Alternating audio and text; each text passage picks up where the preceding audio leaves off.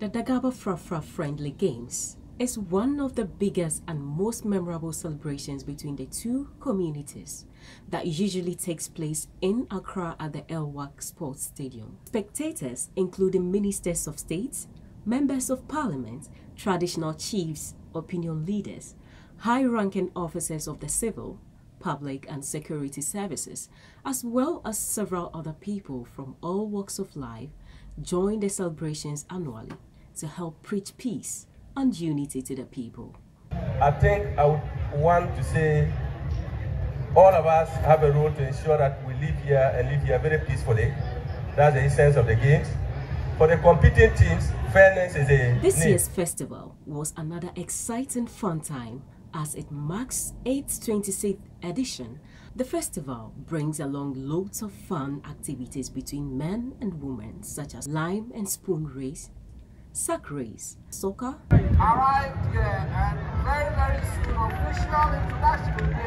It is the Dagaabas in control. There they go in the area of the progress. So controlling all officials. Putting things in order. Tug of peace.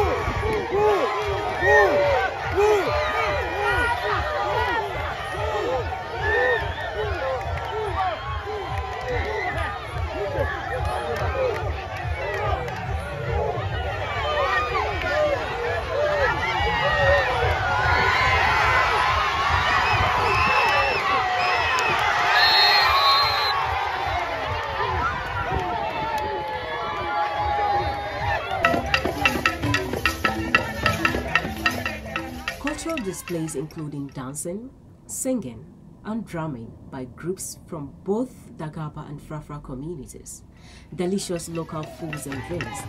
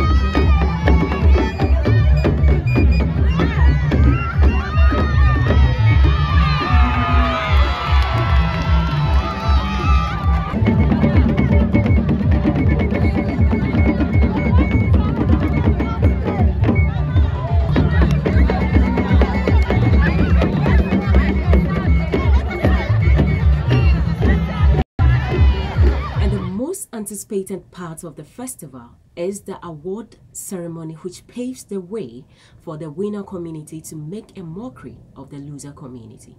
The ultimate trophy for this game goes to the Dagaabas, and the captain for the entire team is Mr. Bernard Mena.